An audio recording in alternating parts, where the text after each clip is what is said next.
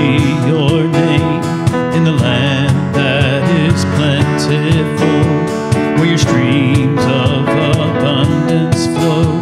Blessed be your name. Blessed be your name when I'm found in the desert place.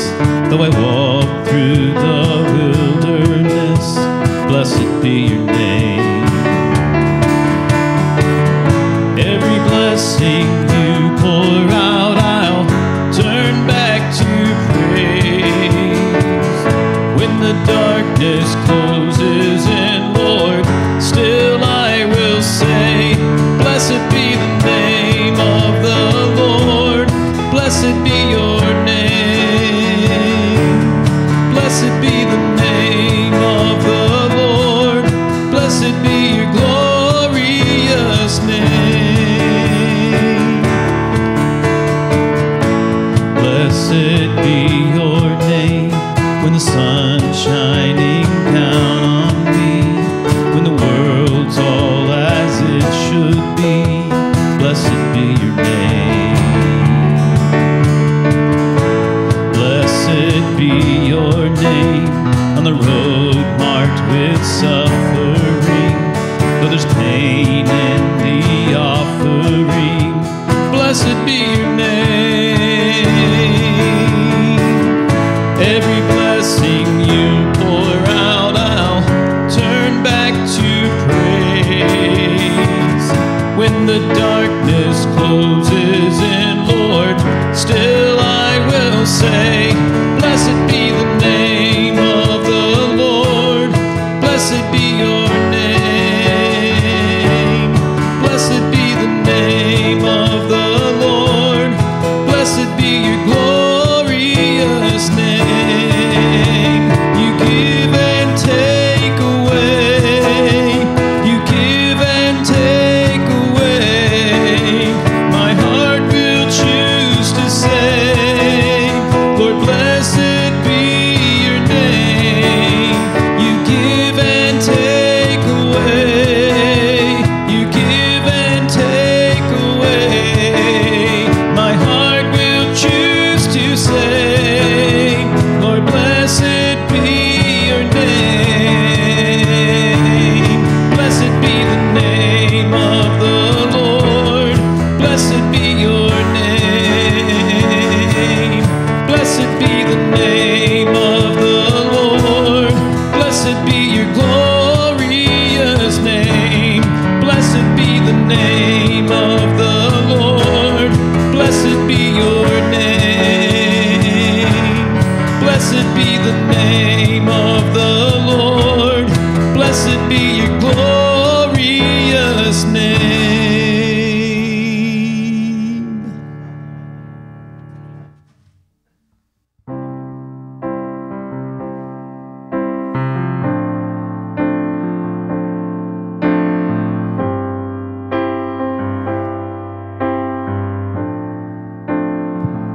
What gift of grace is Jesus, my Redeemer? There is no more for heaven now to give. He is my joy, my righteousness and freedom, my steadfast love, my deep and boundless peace. To this I hold, my hope is only Jesus, for my life is wholly bound to His. Oh, how strange and divine, I can sing all is mine, yet not I, but through Christ in me.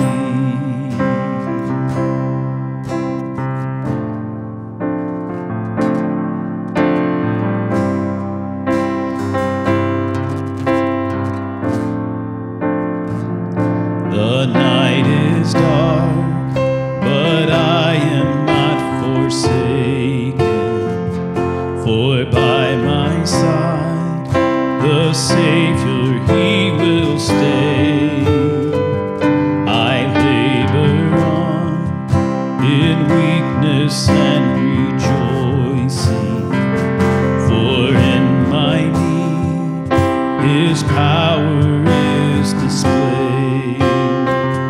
To this I hold, my Shepherd will defend me. Through the deepest valley He will lead. Oh, the night has been won, and I shall overcome, yet not I, but through Christ in me.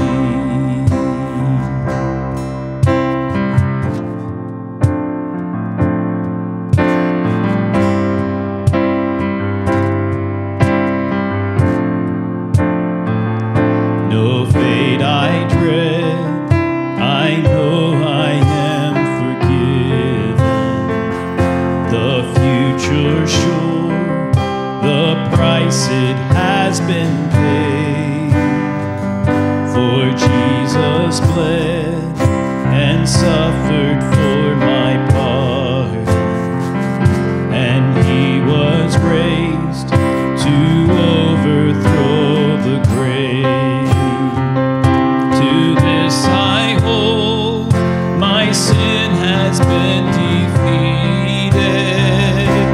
Jesus now and ever is my plea. Oh, the chains are released, I can sing, I am free, yet not I, but through Christ in me.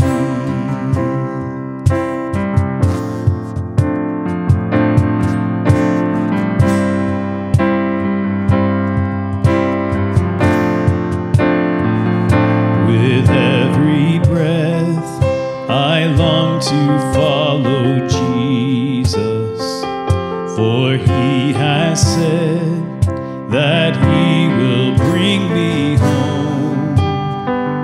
And day by day, I know He will renew me, until I stand with joy before the throne.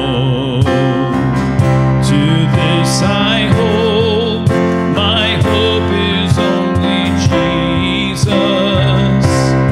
All the glory evermore to Him. When the race is complete, still my lips shall repeat, yet not I, but through Christ in me.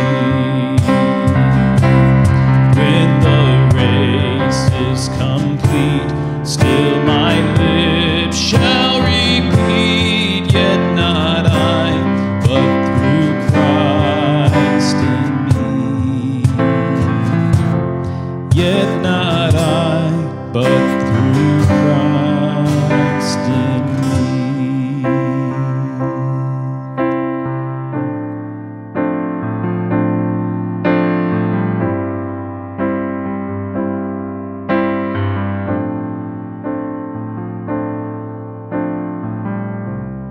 Well, good morning, Soundside Church. Pastor Aaron coming to you this morning with the next installment of our series, Loving God, Loving Each Other. And if you've been with us for the last 2 Sundays, you know that we are doing a dive into the 10 Commandments to examine how God wants us to live and think about this world in which we live. And so for the last 2 Sundays, we've been looking at that first commandment, have no other gods before me. And we've spent the first message asking, why? What's about this? And then the second message, we asked how. How are some ways that we can make sure that we fulfill this commandment of God? And all along, we are making sure to stress the truth that we do not earn our way towards God. Rather, we receive His grace. And that comes, of course, through the Lord Jesus Christ. Law-keeping is no way to make yourself right with God, but it does reveal God's truth. about how to best live in the world around us. So today we're going to dive into this second commandment, and it's going to show us once again some of the whys, and then next Sunday we're going to look at some of the hows. So what I'd like to do right now is just kind of revisit the scene. So if you can do this for a second, just put yourself in the position of one of those ancient Israelites. You've just been delivered from a lifetime of slavery in Egypt.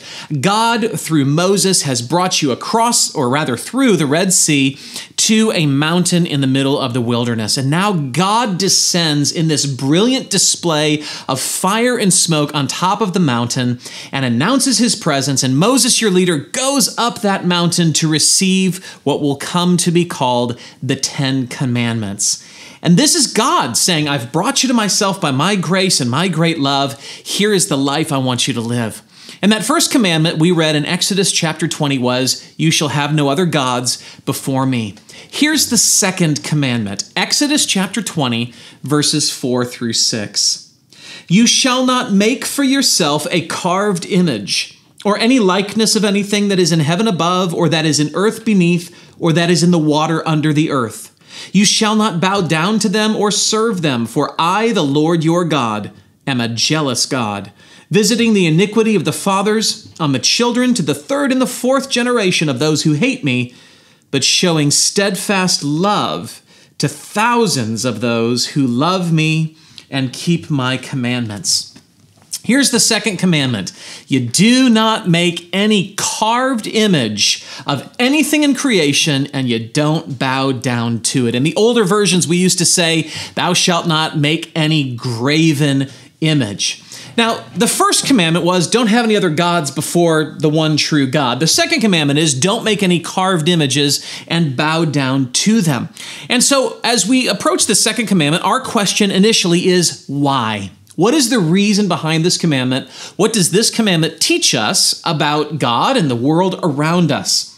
And God actually answers the question, why? He says, don't make a carved image or bow down yourself to it. Why, God? Because I, the Lord your God, am a jealous God. Because God is jealous. He is the only true God, and he claims exclusive worship. Now, at this point, we could maybe say something. We could say, okay, God, you're a jealous God. You're the only one. You claim exclusive worship. So why couldn't I make a statue of you and worship that? Wouldn't that work? I don't have any other gods before you. I've just made a statue or a painting or some representation of you, and I'm worshiping you as I'm worshiping through this. And as a matter of fact, that is something that the Israelites would end up doing at various times in their history. But here's the reason why that doesn't work. Because any attempt to create an image of God automatically misrepresents him.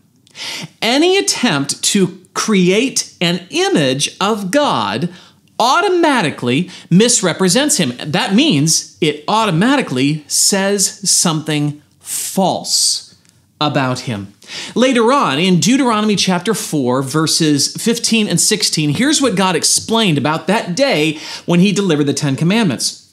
He said to them, therefore, watch yourselves very carefully, since you saw no form on that day that the Lord spoke to you at Horeb out of the midst of the fire.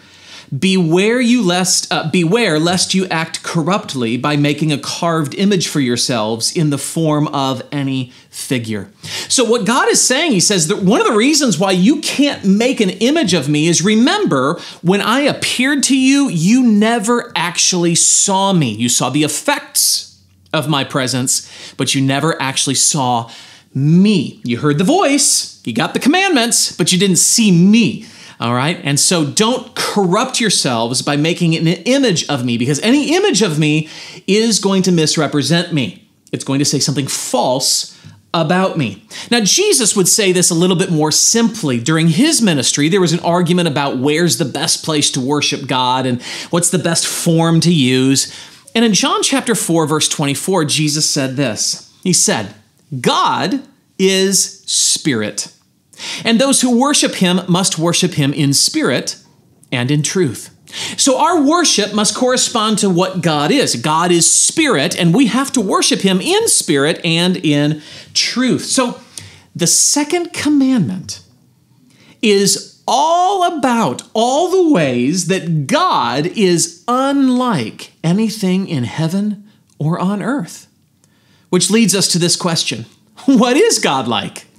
This second commandment that tells us not to make any carved images of God is based upon the fact that God is unlike anything in heaven or on earth. And so we ask the question, all right, what is God like? For if we must worship him in spirit and in truth, we must know the truth about who he is. And since he is unlike anything else, we have to rely upon his word to tell us what he's like. So that's what we're going to do today. For the rest of this message, we are going to look at what the Bible says God is like. But before we do that, I need to issue a warning. I need to give a note, and then I want to describe a picture. So a warning, a note, and a picture. Okay, so here's what we got. Here's the warning. The warning. As we go through this discussion of what God is like, this one that we worship so that we can worship him in spirit and in truth, as we do this, we are going to talk about why what God is like is important to us, why it makes a difference in our lives. But we shouldn't have to do that. You see, here's the thing. If we love God, and that's really what this is all about, if we love God, our attitude towards theology, that is, studying what God is like, if we love God, our attitude towards theology should be, tell me more, not why should I care? And unfortunately, that's sometimes the impression that I get from Christians when we try to talk about theology, you try to talk about what God is like. The attitude sometimes I feel from people isn't, oh, this is the God I love, tell me more. The attitude I get is, why should I care? Sometimes the fault is the fault of the preacher or the scholar or the professor who can make ice cream sound boring, okay? But sometimes the fault is our own hearts. Our hearts are hard, and learning about God, especially in ways that are unlike anything we've experienced, can sometimes make us feel uncomfortable. So I know you're not sitting there saying, Aaron, why should I care what God is like? I hope your attitude is, Aaron, I love this God. Tell me more. Tell me more. So that's the warning. Now, here's a note. You might be listening to this, and you might be a skeptic. Okay, you might be a skeptic. You might be saying, Aaron, if God is unlike everything in heaven and on earth, how could we ever observe it? Why am I trusting the Bible? I mean, I can't test this. I can't observe it. I can't hypothesize. I can't experiment. It doesn't correspond to anything in the universe as I know it, so it can't be true. Well, last Sunday, we talked a little bit about that approach to life called scientism, that the hard sciences like chemistry and biology and physics they give us the only genuine knowledge of reality. And unfortunately, scientism, let me say it to you like this. Science is good, but scientism confuses the goldfish bowl for the ocean. You see, you can't put God under a microscope, but you can immerse yourself in his truth. That's what we're going to do. As we look at what God is like, it's going to be a little bit like visiting an art museum. Now, I know I'm talking to some people right now that love art museums. You love art, and you are the type of person that could sit on that really weird bench in the middle of the gallery and stare at that painting for hours, letting it just impact you, have its effect on you, looking at it in different lights, different perspectives, different angles. You love that sort of thing. And given enough time, I think there are probably some instances where I would love that sort of thing too. But you might be somebody say, Aaron, not a big fan of art galleries, don't know what you're talking about. And so what I want you to think of this morning is I want you to think of me as your guide. We're going to walk through the art museum. We're going to walk through the art gallery, and we're going to pause at each piece. And I'm going to point a few things out and tell you what that's like, and then we're going to move on to the next. We're not going to spend hours staring straight at that piece of art, because in truth, even the best piece of art, you could stare at it for a long time, and you could eventually see everything there is to be seen. So instead of me being your guide through an art gallery, I'd like you to think of this instead. Picture a house on top of a mountain with a view 360 degrees. And I want you to imagine walking into that house, and I'm your host. And I'm going to give you a tour of the house. And as we walk through the house, I'm not going to pause in front of a painting on the wall. I'm going to pause in front of each window. And I'm going to invite you to look out that window. And I'm going to invite you to see all that you can see out that window. And then we're going to move on to the next window and the next window. And every time we move to a window, you're going to get a different view. You're going to see something completely different, but you're also going to be aware of the fact that if you stood there for a lifetime, you would still never see all there is to see. That's what looking at God is like. We're going to gain some different perspectives on what he's like. But you could stop at any one of these, and you could read a chapter, you could read a book, you could read a library on each of these attributes of what God is like. So, with that in mind, let's take our tour. Let's look through some windows and recognize that the view goes as far as our eye can see, but our eyes aren't the limit of how far God goes. So let's begin. What is God like? Well, Jesus said it, didn't he? God is spirit. So here's how I would say that for us this morning. This is the first attribute of what God is like for us. God is not physical. God is spirit. We, human beings, we are made of dust. We say it often, right? From dust to dust. We're made of dust, and in the words of A.W. Tozer, we've never quite been able to shake all the dust off of ourselves. The fact that God is spirit is tough for dust people to comprehend because it's completely outside of our experience. But here's what I want you to understand. Matter, what we're made of, is one way of existing. Spirit, that's another way of existing. Spirit is a completely different mode of existence. You know, I Googled what is the universe. And one definition of the universe is all matter and energy and time and space. That's a fine definition of the universe. All matter, energy, time, and space. The problem with that is spirit doesn't correspond to any of those. Spirit isn't matter. Maybe there's some energy connected to it, but it's not testable. It's not matter, it's not energy, it's not time or space, as we're going to describe it. And so if we're used to understanding the universe as matter, energy, time, and space, we're going to have a very difficult time grappling with the idea of spirit. And yet, that is who God is. He is spirit. So that gives us some implications, right? That tells us how we should live and think about God. One implication of the fact that God is spirit is this: we should never imagine God in any sort of physical form. Now, I had a pastor friend one time who used to say, you know, I invite people to tell me, what do you think God looks like? And he says, without a doubt, I know what you think God looks like. He looks like Charlton Heston. You say, who? Not the Planet of Apes, Charlton Heston. The Ten Commandments, Charlton Heston. You know, Moses, right? When people say, what does God look like? A lot of people instantly imagine this Moses-like character in their head. An old man with long flowing white hair and a long white beard. And maybe Michelangelo in the Sistine Chapel is responsible for that. But if God is spirit, then we should not try to imagine him in any sort of physical form. But that brings up something else, and that is many times in the Bible we read things about God's hands or God's feet or God's eyes, and I'm just here to tell you that that's one of those things that your English teacher tried to tell you back in 9th grade when you were studying poetry, and your English teacher used that big long word, anthropomorphism, and all that means is this is a poetic device that helps us imagine something by likening it to a human body part. God doesn't have human body parts, he's spirit. Nevertheless, God may describe himself in terms that are familiar to us because we are humans with body parts. So when we read these things in the Bible, it's not like a contradiction like, oh, I thought you said God was spirit and here he has a hand. No, God is accommodating you so that you can understand what he is like. But I'll tell you something, there's a great application of this. If God is spirit, not physical at all, that really shows us how important it was for God himself, who is pure spirit, to take on a physical form when he was born a baby boy. I'm talking about Jesus, the incarnation, the enfleshment of God Almighty.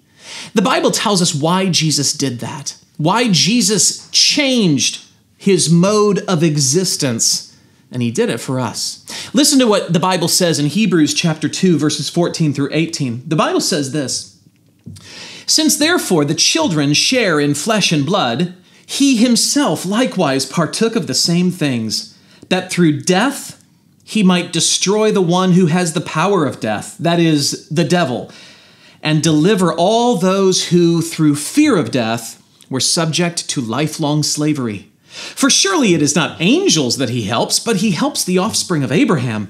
Therefore he had to be made like his brothers in every respect, so that he might become a merciful and faithful high priest in the service of God to make propitiation for the sins of his people.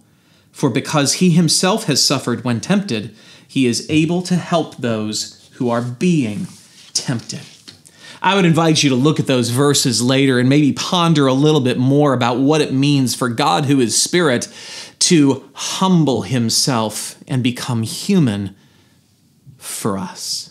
God is spirit. God is spirit. All right, the second attribute that we're going to look at about God today is what we call God's omnipotence. Big word, and all it means is this: God can do anything he wants. God can do anything he wants. Omnipotent. The Bible says in Jeremiah 32, verse 17, "Ah, Lord God, it is you who have made the heavens and the earth by your great power and by your outstretched arm. Nothing is too hard for you." And that sentiment is expressed various other places in the Bible. With men, with human beings, things can be impossible. But with God, nothing is impossible. God is omnipotent. He is all-powerful. In fact, many places in the Bible kind of implicitly tell us this with God's name. One of the names for God is God Almighty. And a lot of times you'll hear people talk about the Almighty, right? Maybe not so much anymore, but Almighty. What does Almighty mean? It means very literally all-powerful. Anytime the Bible calls God, the Lord God Almighty, it is implicitly referring to the fact that he can do anything he wants. Now, I'm very specific about the fact that God can do anything he wants because some people like to be cute. Some people like to be clever, and they try to figure out things that maybe God can't do, or try to figure out things that are kind of contradictions with this God who can do anything he wants. So I want to be careful that we understand God can do whatever he wants to do, or rather, God can do whatever he wants to do that is consistent with his nature.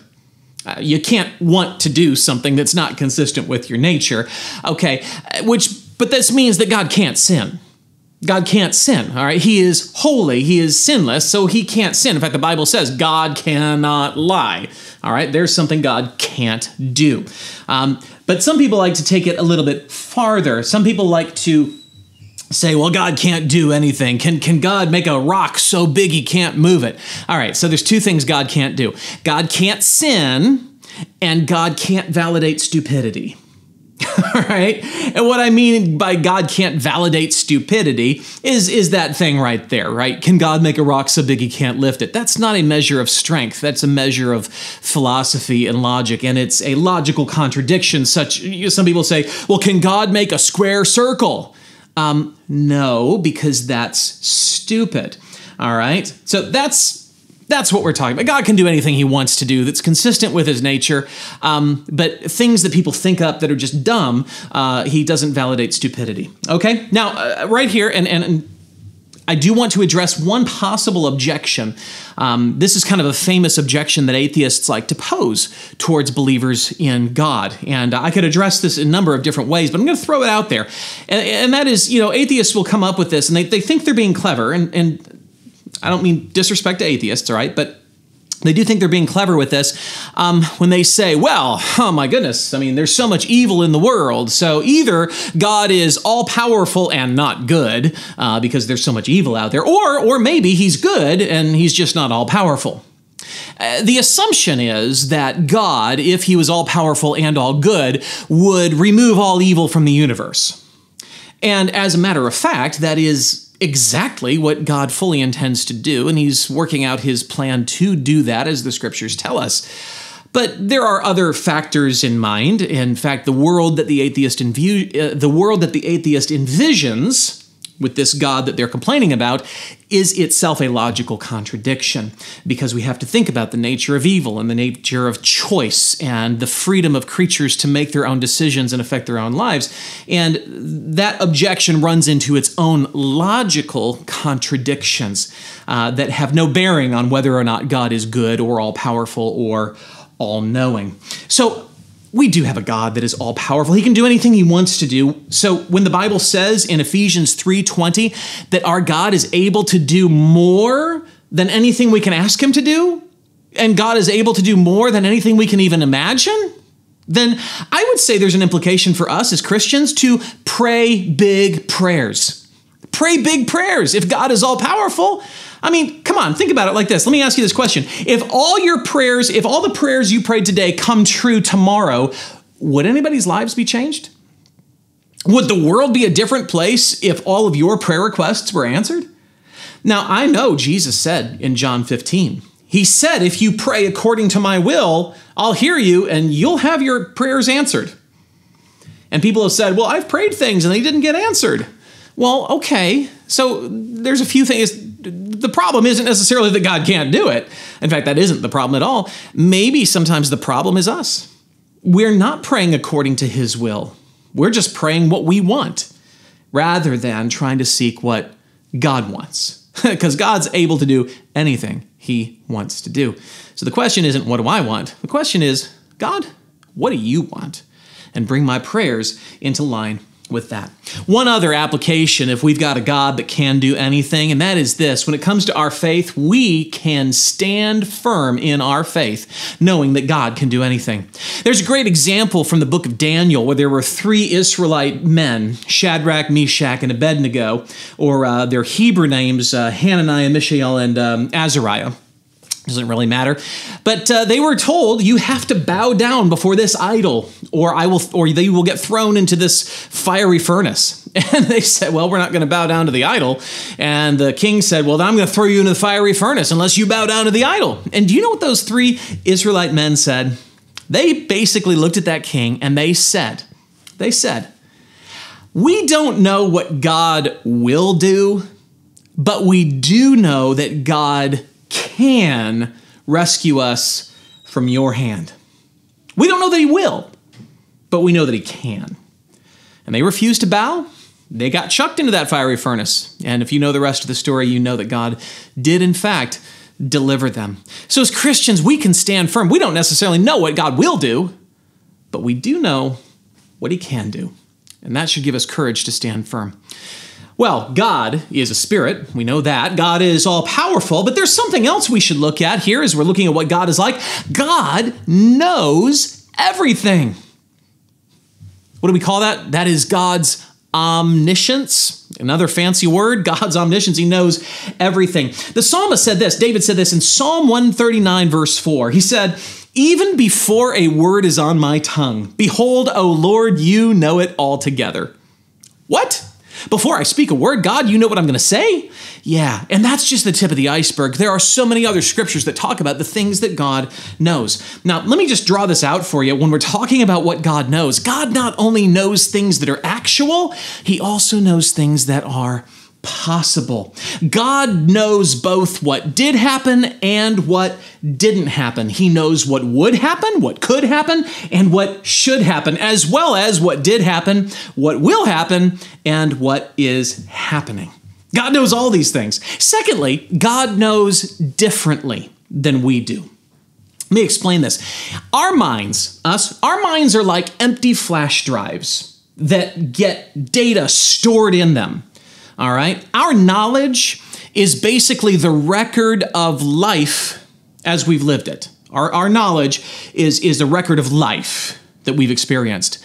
On the other hand, though, life is actually a record of God's knowledge. Our knowledge is a record of life. Life is a record of God's knowledge. You see, God doesn't learn. God doesn't discover. God is not surprised. God cannot be taught. God cannot be informed. God does not deduce. God does not conclude. God knows both what is and what isn't, and he knows them with absolute perfection and accuracy, which means he can never be wrong. Now, this has some implications for us because on the surface, it just means that God knows us better than we know ourselves. Very famous passage, Jeremiah 17, verse 9. The heart is deceitful above all things and desperately wicked. Who can know it? You know what the next verse says? I, the Lord, search the hearts and test the minds. See, our hearts are so deep, we can't know ourselves to the very depths of our own being, but God does. He knows us better than we know ourselves. And I would just apply this to every Christian. I would just say, look, Christian, don't assume you know everything. A lot of times we make our decisions based upon what we assume we know will happen. A very famous missionary, John Paton, a Scottish missionary to the New Hebrides, today known as Vanuatu, he was going to these South Seas Islands, these South Pacific Islands, to carry the gospel of Christ, and he had people telling him not to go. In fact, one old man in a church stood up and he said, "You can't go, you'll be eaten by cannibals," which some missionaries had been eaten by cannibals at that point. He said, "John, you can't go, you will be eaten by cannibals." And this great missionary looked at that old man and he said, "Mr. Dixon, you are advanced in years now, and your own prospect is soon to be laid in the grave, there to be eaten by worms. I confess to you that if I can but live and die serving and honoring the Lord Jesus, it will make no difference to me whether I am eaten by cannibals or by worms. And in the great day, my resurrection body will rise as fair as yours in the likeness of our risen Redeemer." There's a lot to be learned from the example of that missionary, but the fact of the matter was he wasn't going to let what somebody thought they knew about the future stop him from serving God. And the point that I would make for us is that we cannot know the future, but we can trust an uncertain future to a certain God. He already knows what's going to happen, which means the safest place you can ever be is exactly where God wants you to be. All right, well, we've looked at three of these attributes of God. We've looked at the fact that he's spirit, that he's all-powerful, that he's all-knowing. We need to continue. God is omnipresent. That means God is everywhere. God is everywhere. 1 Kings chapter 8, verse 27. King Solomon is dedicating the building of the temple to God, and he says this, "But will God indeed dwell on the earth? Behold, heaven and the highest heaven cannot contain you. How much less this house that I have built?" Now, I think this verse is very intriguing for a great reason, and that is Solomon confessed the heavens can't contain God, and yet he's going to come dwell in this building? And that helps us understand something. There are many scriptures that describe the fact that God is everywhere, places we wouldn't even imagine. But God isn't everywhere at all times in the same way. The most obvious example being Jesus. Jesus is God, and where Jesus was, God was. But God being present everywhere, he was more obviously present wherever Jesus was. Likewise, that temple Solomon built, God's glory came down and filled that building. Did that mean that God wasn't in heaven anymore? Well, no, God was still in heaven. Does that mean that God wasn't out on the ocean somewhere at the same time? Of course he was. He was just more obviously present in the temple. Now, understanding this helps us recognize that God is, in fact, everywhere. But if God can be more obviously present in certain ways and in certain times and places, then that gives a little bit of urgency to the command we find in Scripture to be filled with God's Spirit. Christians can be filled with God's Spirit. It does no good to say, well, God's everywhere, he must be in me. And in a way, that's true. But God says, I want to be in you in a very special, obvious, and powerful way. And that's open to Christians to be filled with God's Spirit in a way that he is present, not like where he's present everywhere else. And there's another beautiful comfort from that. If God is everywhere, then it helps us understand what Jesus said. Right before he left to go back to heaven, Matthew chapter 28 and verse 20, Jesus said, "And behold, I am with you even till the end of the age." Christian, you are never anywhere that God is not with you. He's with you always because he's everywhere. Well, what do we know about God? He's spirit. We got the omnis, omnipotent, omniscience, omnipresent. But God is also eternal. God is eternal. That is, he created time. He created time. Revelation 1, verse 8. I am the Alpha and the Omega, says the Lord God, who is and who was and who is to come, the Almighty. Now, taken together with God's omnipresence, God's eternity is part of a larger concept that we call God's infinity. God is not limited by space, but he's also not limited by time. God exists before and after and completely outside of time.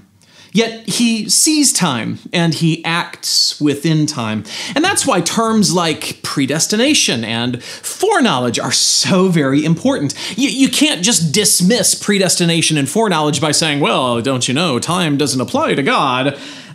When God says that he has predestined or foreknown something, God applies himself to time, though he himself can never be limited by time. That may seem confusing, and that's a subject for another time. No pun intended. But one application for us is this. If God exists outside of time, although he sees time and he acts within time, we can know that God is never in a hurry, and we can know that God is never late, although we ourselves often wonder what's taking him so long. 2 Peter chapter 3 and verse 8 says, Beloved, don't forget this, that one day with God is like 1,000 years, but 1,000 years with God is like one day. That's not a formula, by the way. That's just helping us understand that God sees time and interacts with time very differently than we do. In John chapter 11, we learn that Jesus found out his friend Lazarus had died, and he waited several days, and he got there 4 days later. And the man's, Lazarus' sisters complained. They said, Lord, if you'd just gotten here a little earlier, our brother wouldn't have died. But Jesus got there right on time because he walked over to that grave. They pulled the rock back. Jesus said, Lazarus, come forth. And Lazarus rose from the dead at the power of Jesus. Oh, he might have gotten there later than the sisters wanted, but he got there right on time to perform one of his greatest miracles in raising Lazarus from the dead and bringing great joy to that family and glory to God. The implication for us Christians is this. If God is eternal, then Christians should be people of great patience and great endurance. And we should always be ready for his return, lest he come at a time when we are not prepared.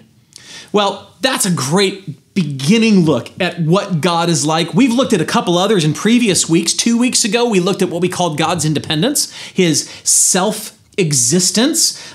Romans 11:36 says, For from him and through him and to him are all things. To him be glory forever. Amen. God exists independent of anything else. He exists by virtue of himself. We also looked back in January at something we call God's immutability, the fact that he can't change. He does not change. Malachi 3:6, I am the Lord, I do not change.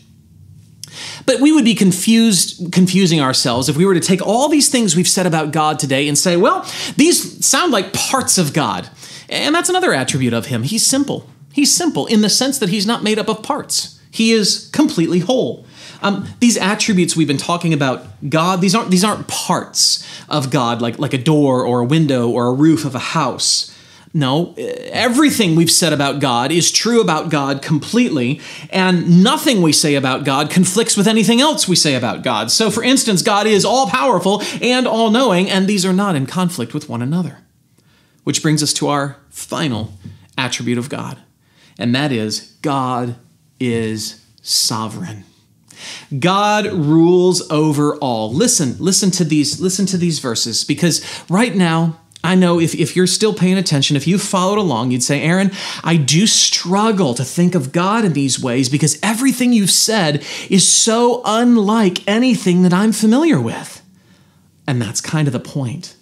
He is God, and there is none like him. That does make it a little tough to understand. It does mean we have to receive by faith what his word has said about him. But listen to this, Isaiah 46, verses 9 through 10. Remember the former things of old, for I am God, and there is no other. Listen, I am God, and there is none like me, declaring the end from the beginning, And from ancient times, things not yet done, saying, my counsel shall stand, I will accomplish all my purpose.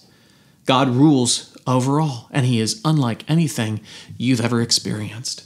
God is unlike anything in our experience. And what's more, he is in control of our experience. But our experience, that is, our lives, are all part of a master plan that includes all time and all space, and things that we cannot possibly imagine are good are still part of the whole.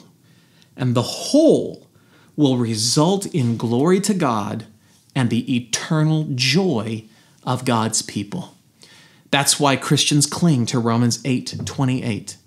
For we know that all things work together for the good of those who love God and those who are the called according to his purpose. So my question to you here at the end of this message is this: do you love this God? Do you love this God? Because without a doubt, he loves you. And that is a magnificent treasure that this God we've just described, in terms completely foreign to any human experience, he knows you and he loves you, and he proved it by humbling himself and becoming one of us to die in our place, to remove our sins and bring us to himself. So I would invite you to do this. In the few moments following this message, I would invite you to declare your love for God. Do that. If you don't know if you can say that honestly, man, we would love to talk to you. We would love to invite you to know him and love him by receiving his free gift of salvation through Jesus Christ. But if you have done that, you say, Aaron, this is the God I believe in, I would invite you to declare your love for him. Thank him for his attributes.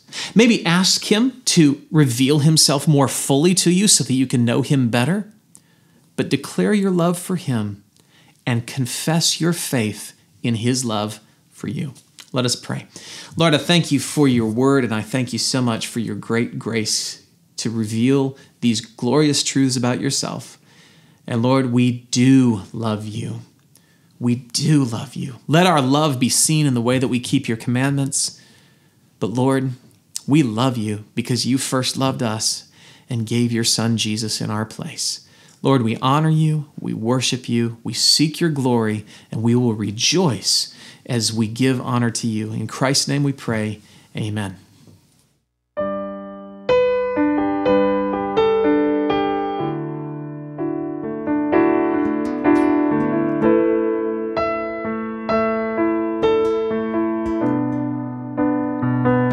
You are here, moving in our midst. I worship you. I worship you. You are here, working in this place. I worship you. I worship you. You are waymaker, miracle worker, promise keeper, light in the darkness. My God, that is who you are. You are waymaker, miracle worker, promise keeper, light in the darkness. My God, that is who you are. You are here, touching every heart. I worship you. I worship you. You are here, healing every heart. I worship you. I worship you. You are here, turning lives around. I worship you. You are here, mending every heart. I worship you. I worship you. You are waymaker, miracle worker, promise keeper, light in the darkness. My God, that is who you are. You are waymaker, miracle worker, promise keeper, light in the darkness. My God, that is who you are. That is who you are. That is who you are. That is who you are. That is who you are. Even when I don't see it, you're working. Even when I don't feel it, you're working. You never stop. You never stop working. You never stop. You never stop working. Even when I don't see it, you're working. Even when I don't feel it, you're working. You never stop. You never stop working. You never stop. You never stop working. Waymaker, miracle worker, promise keeper, light in the darkness. My God, that is who you are. You are waymaker, miracle worker, promise keeper, light in the darkness. My God, that is who you are. That is who you are. That is who you are. That is who you are. That is who you are. That is who you are. That is who you are. That is who